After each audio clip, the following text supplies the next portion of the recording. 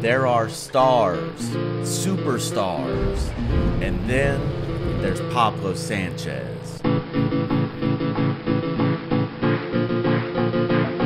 Was as good an athlete as the country has seen probably since Jim Thorpe. To me, he's the greatest athlete of the 20th century.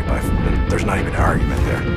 Every 2 or 3 days, he would do something to make you just kind of scratch your head and say, man, I don't know if I saw that right, you know? He was the first superhero of my generation. Something mythical about everything that he did. Home run for Pablo Sanchez. He was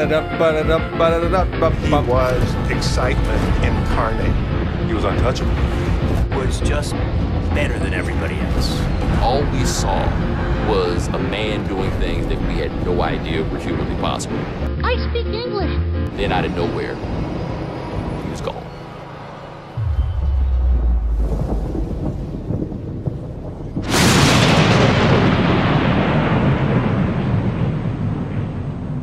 He was one of the last athletes who the information about him was anecdotal, that you wouldn't necessarily see the things you heard about them, but there was kind of like this legendary, kind of like Paul Bunyan description around him. He was this larger-than-life ideal.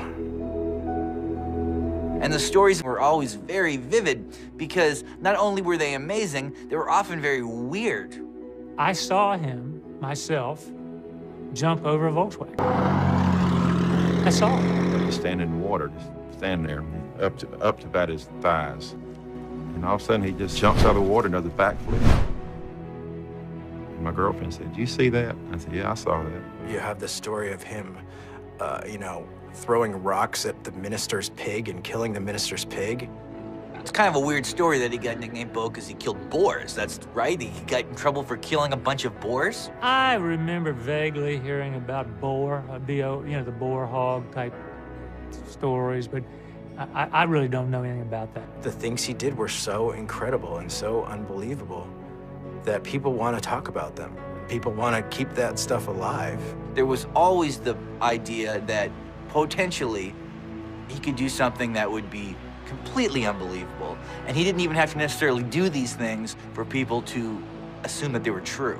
Anything that you hear about Pablo, I would probably tell you 99% of it is true. And he's fun to think about. He's fun to remember. And I think he enjoyed elevating that myth. He enjoyed playing around with it a little bit.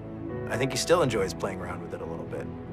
I think all of that is part of who he is.